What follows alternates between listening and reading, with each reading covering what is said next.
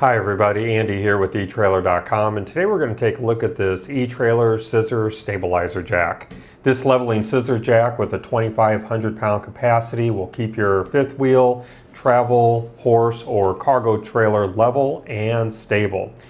Now this is going to adjust from 5 inches tall when it's fully collapsed, as I have it here, all the way up to 23 3/4 inches when it is fully extended. So this is going to give you a total lift of about 18 3/4 inches.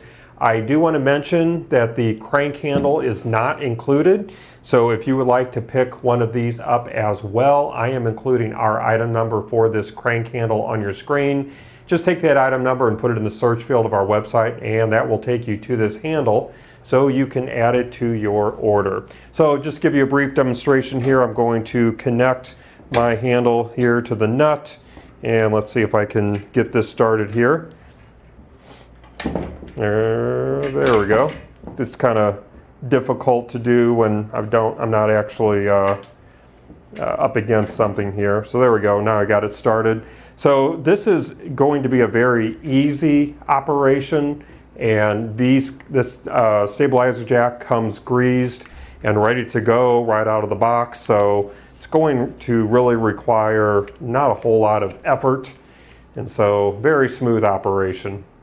Now this jack also features a bow tie base, and so let me go ahead and flip this over so you can see that. So this bow tie base is going to keep this jack steady even on soft surfaces. So let me go ahead and retrieve my ruler here and go over some measurements so you have a good idea of the size of this base. So looking at the overall length of the base, we're sitting right at 8 3/4 inches long. And then looking at the width of the base, I'm going to flip this up here. At the widest point, we are sitting right at 4.5 inches wide. Now switching from the bottom to the top plate is going to allow for greater adjustability during installation. We have all of these holes here that's going to give you that flexibility that you are looking for.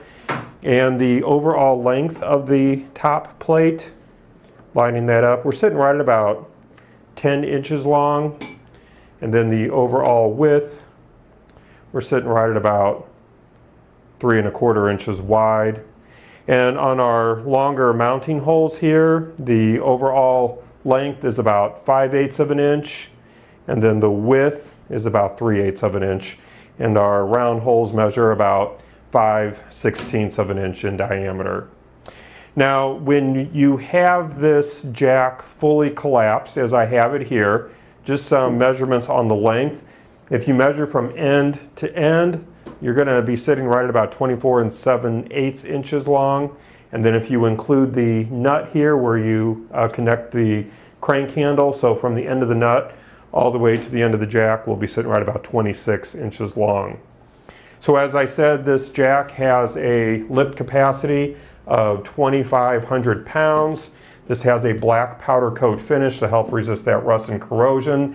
And one important note that I want to make, this jack is designed to stabilize a portion of your trailer's weight. So you don't want to support, and this is not designed to support the full gross vehicle weight rating of your trailer. So do not use this jack to lift your trailer or RV. Doing so will exceed the capacity of this jack. Well, that's going to conclude our brief look today. I do hope that it was helpful for you. Again, my name is Andy. Thank you for joining me.